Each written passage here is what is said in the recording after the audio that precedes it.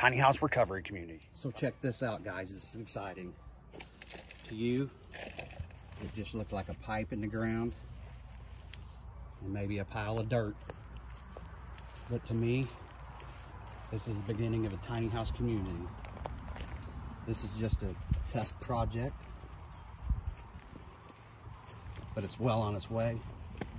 We're about ready to see how this thing operates. Ready to start putting it together. Okay, so we got the foundation dug. We got the drain tile put in to keep away any water, drain the water away from the area. We're going to be filling up this foundation with some type of rubble, gravel, something. We got the drain tile coming out here, pull all the water away, draining back in there to the woods. Next steps, put the rubble and rock in. Then about 2 layers of bags filled with rock. One of the layers will be towed into the bottom. I'll show you that later. And then the next step will be filling up these bags with the soil that's on this property.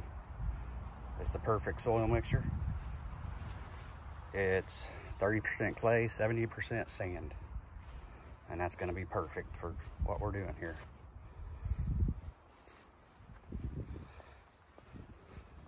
This is basically just a trial run to see how it goes and to kind of document how it's doing and how everything comes together. This is video number 1. When we're all done, we'll combine all the videos. Let's just get a look and see how far it goes back here. Goes back into the woods. Maybe we'll build one way back here sometime. But for now, this is the first one. We have it permitted. We have it permitted as an earthen structure in Knox County. Our next step is to find some land, make it a subdivision, and then we can start the tiny house community. We can get some volunteers or those looking for a cover or build their own house. We're gonna get a team of people together and start building houses for those in recovery or homeless people or veterans that don't have a home, or anybody that needs help.